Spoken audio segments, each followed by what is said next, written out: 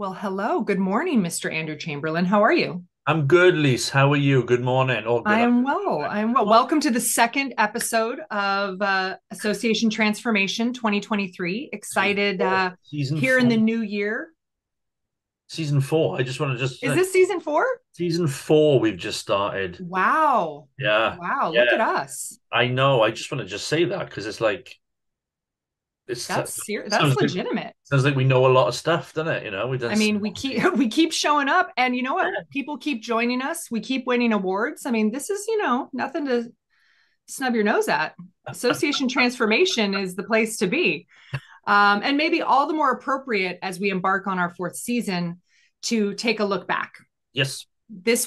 Today's our opportunity to look back and share lessons learned from 2022 and Mhm. maybe make a few predictions here at the beginning of the year for 2023 so we can hold ourselves accountable next year and see how full of crap we are.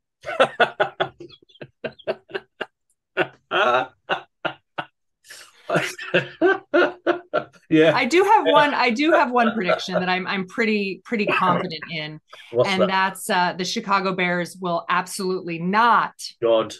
be in the Super Bowl Oh, anytime soon. God, don't even get me started. You know when you message me on a Sunday and you say, and you give me, and I have to tell you, don't tell me the score because I'm going to watch it tomorrow morning. Why don't you message me back and tell me not to bother watching it on a Monday? Because you told me not to tell you. It's so depressing. Every game we lose by about 4 or 5 points. It's I so know. I'm annoying. sorry. I'm sorry. Well, okay. So, in addition to disappointments of the 2022 NFL season, I found a lot of I don't disappointments, surprises, points of optimism in the association landscape of 2022. I thought we could Yeah, share with each other yeah. some aha moments or lessons learned from these last 12 months. Yeah, I think, just generally speaking, I think it is quite, is easy the wrong word? Straightforward to really pinpoint some highs in 22.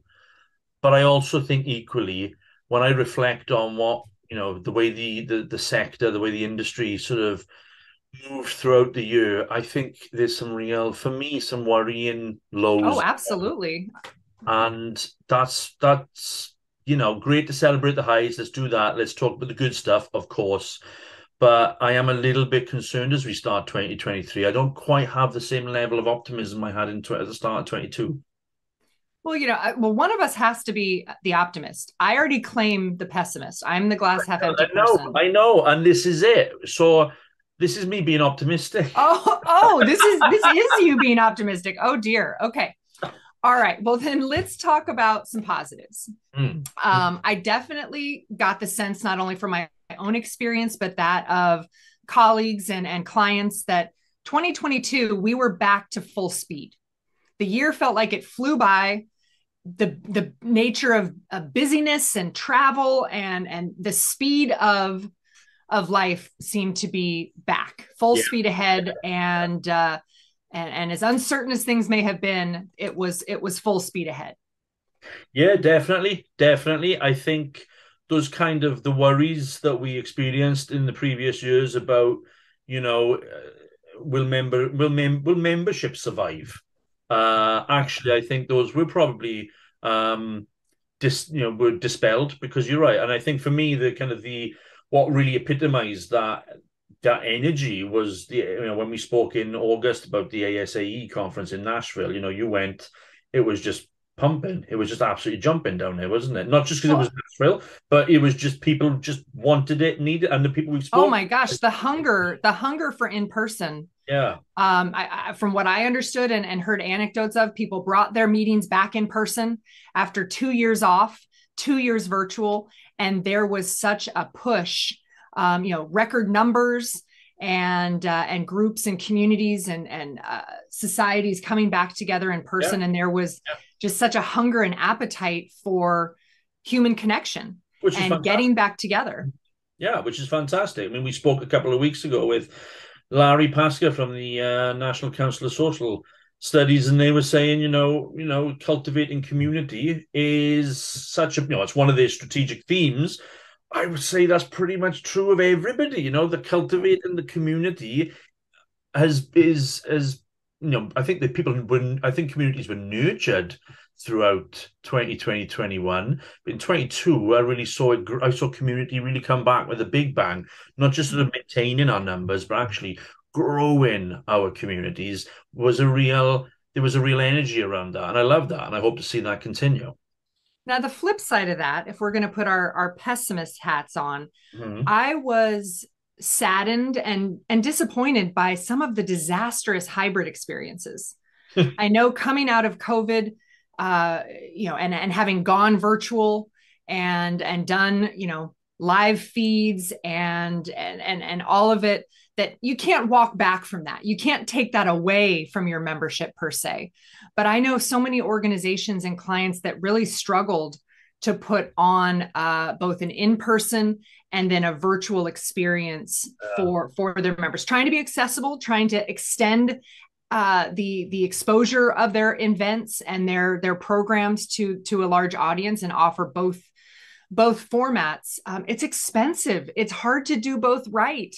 And I just don't think 2022 it didn't get us to where I thought we would be. Well, I mean, I think we should walk back from it. I think we should Oh, walk back from it. I think you say you can't walk back from it, but actually, I remember way back in the day, season one, where you were talking, quite rightly about sacrificing those sacred cows. And, okay. to me, I'm a little bit concerned that hybrid is a sacred cow, potentially, or could be viewed as a sacred cow.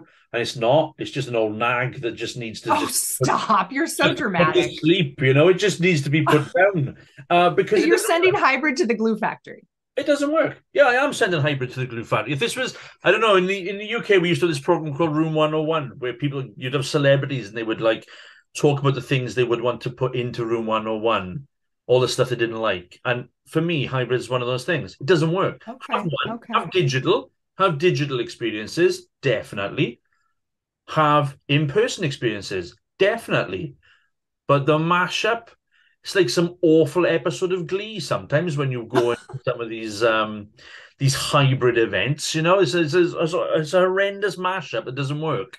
And so do walk back from it. Do.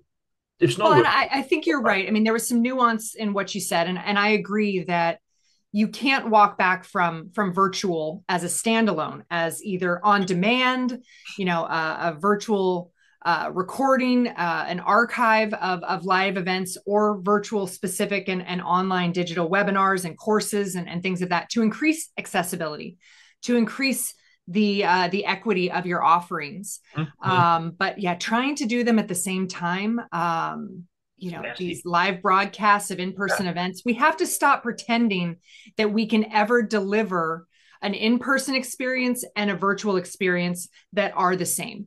Yeah, because That's, I mean, if anything else, 2022 taught us that that's not possible. and I would gladly welcome any listener who's able to prove us wrong. I would gladly welcome and be proved wrong. I would love to see. I would love someone to come on and say, "Well, actually, our events team and our digital team combined, and we did this amazing, amazing." And I mean, it's got to be slick, Yeah. right? Well, and my first question would be, what was your budget? Yeah. Well, yes. Because that, if you don't have the money to blow this out of the water, then I would say don't try. Do them separately as best you can. But hybrid is dangerous. Hybrid is a trap, and I think it sets a lot of staff up for extreme stress, extreme budget overage, and a lot of member disappointment. But I think the digitization of the industry, I think we saw progress in last year, and I think that's the which I think was driven by that need to have virtual experience, on Yeah. events. But I've seen that in 22. I saw a much more sophisticated understanding. I may not yet have seen the realization of people's efforts quite fully yet, but I'm really, when I'm sitting around with board tables, and I'm sure it's the same with you when you're sitting around with boards of directors or senior management teams, senior leadership teams, there is now a very definite acceptance, understanding, willingness, and desire, gone through those stages of, oh, we've got to do it, to actually, well, no, this is the world in which we are now Yeah. operating in. Yeah. And And that's really strong. maybe this is one of the few areas where COVID has, out of necessity, evolved us to a better place. And Yeah. that's the digitization, the on demand virtual platform and access of value and programming and education that associations and nonprofits are so vital for. Yeah. On the other hand, I see so many organizations rolling backwards now that, we're post COVID, now that things are quote unquote back to normal. Yeah. It's like they've forgotten how to be nimble, and they've forgotten how to innovate, and they've forgotten how to uh, push change, and they almost are just exhaling, and they're comfortable going back to the muscle memory and what they were before, and almost relieved to be there. Well, but that's what, yeah, and I understand why. I not that it's an excuse, but I understand the reason why, because it's comfortable.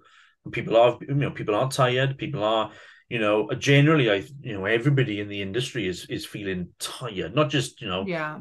end of a year, but just generally, I think the end of several very difficult years. And so I understand that kind of, let's go back to our comfort zone because we can almost cruise on autopilot, as it were. Yeah. But I agree with you. I agree on. I've seen it as well, where that comfort zone is a little bit too comfortable. It's a little bit too familiar, and we've pushed ourselves to the point where actually we're tired mentally, as well as, in terms of resource thin. So let's go back to what we know and what worked well, and that for me is really the nub of where I'm feeling particularly worried for 23, is that if I kind of, Well, and this is, I yeah, mean, maybe you can help me understand this. I see the world more aware of and willing to talk about mental health yeah, and balance, and the new realities of work and yeah, remote and yeah, prioritizing vacation. And yet at the same time, as much as that's a part of our lexicon more than ever before, I, like you, in 2022 saw more burnout yeah. than ever.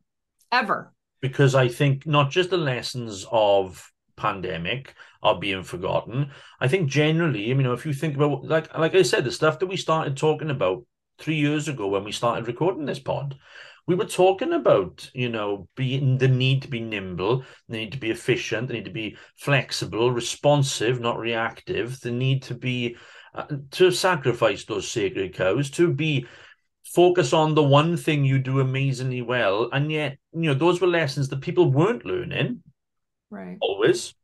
And all of that is still true. All of that is still true. And I think one of the things I've had a lot with clients recently, and I've had to say to clients, COVID's a convenient smokescreen now. It's done. It's done. I don't, it happened. Yeah, lots of fallout from it, lots of residual impacts on our businesses. But that's just business as usual.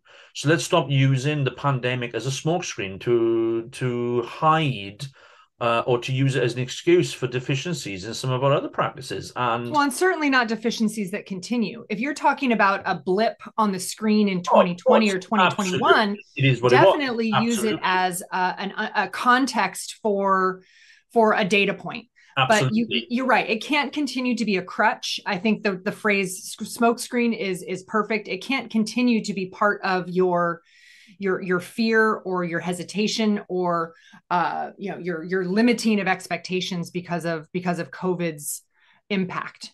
You're right. That is over. And when we talk about 2023 predictions, I don't want to be the sky is falling pessimist, but this year, in terms of economics and recession and all of it, I mean, there could be as much risk, financial risk, in the future, in the cards for organizations this year as there was during COVID. More. I think more, because I actually think this is more. We are in more uncertain socioeconomic times than we were at least 2 years ago, 3 years ago. We were all in the same boat, and we were all sinking in the same boat, but we were all trying to work it out together. There was, on a global scale, there was collaboration. Well, now socioeconomic circumstances are thus, and political circumstances are thus that it's an incredibly uncertain period that we're now working in, and it's not COVID related. Oh my God, we're getting really depressing. We should do this as a drinking. We should do this as a drinking episode next time. Yeah, these are the things that I talk about when I'm with boards. These are the large macro scale issues that are impacting our businesses. And Do you actually, come in like a hood and a sickle? Like, do you? some of them go out in a box, definitely. But I'm looking back, right, as we're talking, I've got up on the screen the list of our very, very first podcast, Leveraging Purposeful Abandonment. Still more necessary than ever. And that is actually our number. If you look at our pod data, that's still our number one download, which is fantastic because it's utterly, utterly relevant. Who is your member of 2030? Still massively important. Engaging the senses and the case for investing in immersive experiences. Absolutely critical. Wow, we're pretty darn relevant. Fast tracking innovation. Right. Okay. Now, we called it leveraging COVID to fast track innovation, but the reality is just leveraging your external circumstances, fill in the blank here to fast track innovation. Yeah. These are all still highly relevant. Partnerships, leadership, governance. None of this that we spoke about was unique to COVID. At the time, we contextualized it because that's what was going on. But the reality is, as we start 2023, all of these are still utterly, utterly relevant. And they're not issues that I'm necessarily seeing always a willingness for people to want to discuss. No, they're not easy. And that's our commitment to our association transformation audience, is that we will rip the Band-Aid off. We will take on these topics and be the ones to start some of these conversations. When I think about where organizations are at the beginning of this new year, I find a lot of my clients and a lot of associations to need that purposeful and strategic abandonment more than ever before, because coming through the last 3 years, they were afraid to say no. They said yes. They added things. They took what they originally had. They added more to it. They added the virtual, the hybrid, the extra this, the extra that, to try to make everyone happy during this time of disruption, during this time where membership was being questioned and value was being more harshly evaluated. And now organizations have overgrown gardens more so than ever before. They now have these double menus. They're competing with themselves. They're doing more. They're chasing more. I just think an evaluation of what is aligned with your mission, where you can be a superstar. What are those fewer things that you can do best, not better, best, and how can you then sunset the rest? So many organizations are going to drown under the weight of their own benefits menu. Yeah, absolutely. I mean, I'm sitting thinking, I'm just trying to think of my current sort of slate of clients, and a couple of them, I'm looking at it thinking, who's buying this stuff? Oh, well, it's unsustainable. It's always the same. It's like, well, it's this 10 or 20 or 30 members, and you're like, out of how many? It's micro percentages, not even full percentage of members that we that arguably we're reacting to. And and like I say, I think the smoke screen now is being lifted, and we can't hide from it anymore. And I think when I think about 2023, it's true, we are in the turbulent 20s. That's an understatement. I saw somebody coin that phrase in 2019. They're saying, "Oh, is it going to be the turbulent 20s?" Well, it is an understatement. But I think now we can't navigate the turbulence simply by laying more and more and more. Weighing ourselves down is not a way to ensure that we don't topple over. Right. So when you think about 2023, what would your predictions be for this, the association community and some of your clients? I mean, either aspirational or realistic. What's a 2023 prediction that you have? I think well, now then, that's really interesting. I think if I look at them in sort of themes, if you like, I think people and culture is going to really emerge as a priority for organizations, as associations, as employers. Yes. I think because we quite rightly, we spend a lot of time talking about the members, but just as you would expect any business to talk about to focus on its customers, but also to recognize its resources and its assets, i.e., the people who work for that business. I think we really are going to see this come to a head in 2023, where this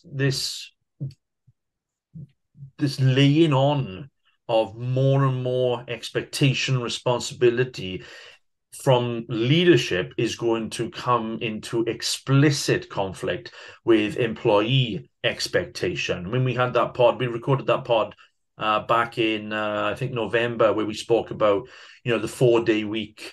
We spoke to the Royal Society of Biology, talking about they're pretty much going to do it. It's the 4-day week it's real. You mentioned it earlier on, flexible working, remote working, these, and actually, as we see the big corporates, what did I read yesterday about Twitter and someone else? They're all rolling back. They're Yeah. firing and they're And look forcing people to what's come back. happening to them, and look what's happening to them. Yeah. Shareholder confidence is shaken. Employees are deciding to walk away. I think people are becoming more as staff, we are becoming more aware of the value that we give the association, and therefore our value within the association is becoming more understood and more clearly pronounced. And as leaders, as boards, we need to recognize that. And I think if I think back to, oh gosh, when did we talk about? I'm trying to think. When did we talk about the Great Resignation? When was that? Because that's our second most listened to podcast. Okay. We And it's still spoke, so relevant. I and mean, still now so it's relevant. there's the resignation, there's the silent quitting, That's it. quiet quitting. Yeah, yeah, And I think it all rolls into the new reality of work, that burnout piece, and how much we're trying to take on, the expectations that we need to manage, not only with our membership, but the focus and prioritization we need to have. yeah. A lot of this, I think, was enabled because of the market spikes during 2020, 2021. After the initial drop, everyone's portfolios went gangbusters Mm-hmm. during that second half of COVID as things recovered. And then, we started to see the downturn in a crazy market year in 2022. And you saw boards start to pull back as those investment accounts and those reserves started to shrink up. Their stomach for and their willingness to continue investing in innovation and evolving and trying new and pushing forward started to dry up. And my fear is that organizations will lose their courage and lose their willingness to explore risk or to innovate as the 2023 economic markets, continue to be so volatile. Yeah. Boards get really tight and really scared when those investment accounts start dropping by double-digit percentiles. Yes. Yeah, understandably, they do. So that's a fear I have for 2023. I also have a maybe bold prediction. I am predicting that the new Indiana Jones movie that's coming Oh, out in this summer is going to be bad. um, I don't think that's a bold prediction at Is all. it? No, you I don't think think? that's a fair prediction. I think that's a fair prediction. Yeah, yeah. Okay. I think you've caught me off balance now because I don't know what else is You coming up. weren't ready for my nerd prediction? Oh, you're such a nerd, honestly. I had something really good to say, and then you just completely caught me off balance about it, honestly. Anyway, yeah. Do you have a nerd prediction? Do you have a nerd prediction? No, because you're the nerd. I'm not. You good God, I just You're get. right. You're the cool kid. I am, and you're just the yeah. You God, you're the one who dressed up like a blooming Jedi for my Star Wars thing a couple of years ago. You know what? May the 5th is a May, legitimate May the holiday. fourth. You don't even know when it Oh, is. May the fourth. sorry. May the 5th is my wedding anniversary. Sorry. I mean, May the 4th. All right. So maybe I'm a fraudulent nerd. Okay, fine.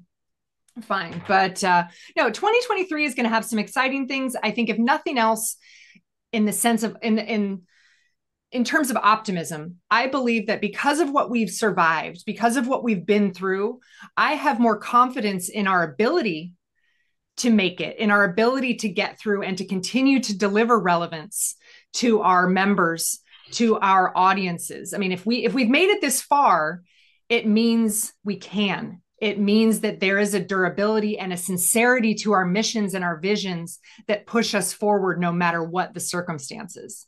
I'm not there yet. I'm not there No? yet. I need to have this conversation this time next year as we're talking about 24 before I am convinced that that's the case. So you're assuming 2024 is like it's the horizon. You're trying to just get to 2024? No, no. But what I'm saying is, you're saying that we've demonstrated our durability, but I'm not convinced we have. I think we've Okay. demonstrated our ability to survive, which is not the same thing at all. Okay. And so I think this year is the year where we see organizations demonstrate their durability. And for me, and I really want to focus on our pods this year. For me, that is very much about leadership. I have in the latter months of 22, I saw some incredibly poor examples, or actually some very good examples of poor leadership, and poor leadership to the detriment of the membership bodies long-term success. And so for me, I'm not yet convinced. And you'll forgive me for saying the demise after 90 years, the demise of the Institute of Leadership, the Institute of Association Leadership, rather, has left a bitter taste in my mouth at the moment. It's a sad symbolic reality. Yeah, yeah.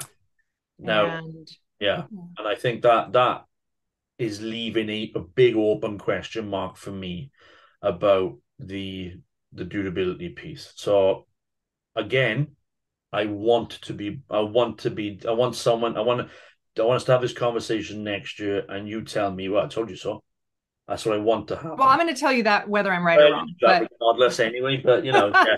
well, then let's commit to each other and let's commit to the Association Transformation audience that we will go out and find the best examples of what's possible, what's happened, and bring those voices and those leaders and anecdotes and examples to the microphone this year.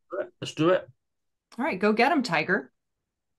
All right. Okay. That's so. Okay. So I'm going to do that now. Okay. Well, I'm on my Yeah, way. I'm that's how I subtly task you with all that. But no, thank you so much. Two great podcasts to kick off the year. I'm very excited. Again, Lisa Pratt, Brewer Pratt Solutions here, your favorite co-host, the nerd of the house, Andrew Chamberlain, Elevated. How are you? Are you okay? You still with me here? I'm trying to thank you. Yeah, I'm listening. I'm listening. You're not even paying attention. I am. I'm already scouring the interweb for guests. All right. We're doing our best. We're going to do our best for you. Andrew will do even better. He'll work harder. He'll try to be better. To be fair, I can't do much worse. Ladies and gentlemen, thank you for joining us on this episode of Association Transformation. Reach out, let us know any thoughts you have for topics, or if you are one of these inspirational leaders and would love to share your story, please reach out. You can find Association Transformation wherever you get your podcasts. Make us one of your favorites. And until next time, put your members and your mission first.